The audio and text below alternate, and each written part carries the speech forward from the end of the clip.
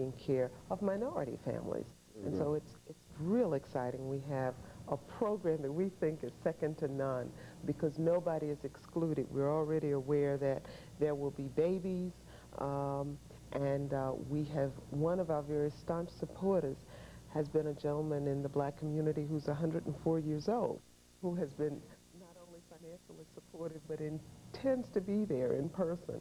And so we're real excited that not only are there individuals who have not had the opportunity to do a lot of formal schooling, who perhaps are on fixed incomes involved, along with the professional community, both in black and white Nashville. Very good.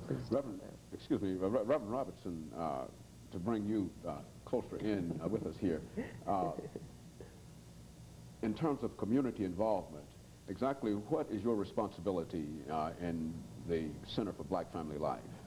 Well, I'm very excited about the concept of the center, of course. One of the things we're trying to do is to involve the greater black Nashville-Davidson County community in issues which do involve not only our children, our teenagers, but also our parents in strengthening the black family. Obviously, as a pastor of a church that ministers predominantly to a black neighborhood in East Nashville, I'm particularly concerned about the trends that we see in our families, in our marriages, in our children, some of which Ms. Shaw has mentioned.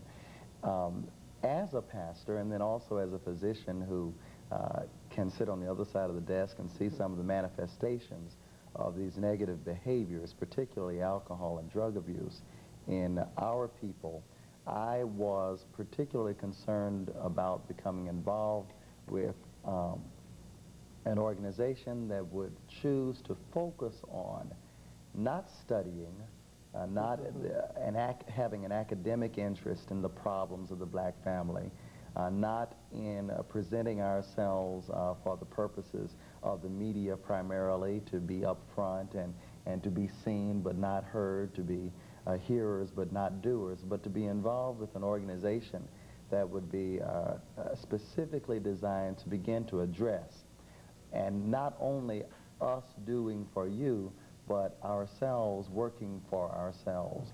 And this really is what the Center for Black Family Life is all about.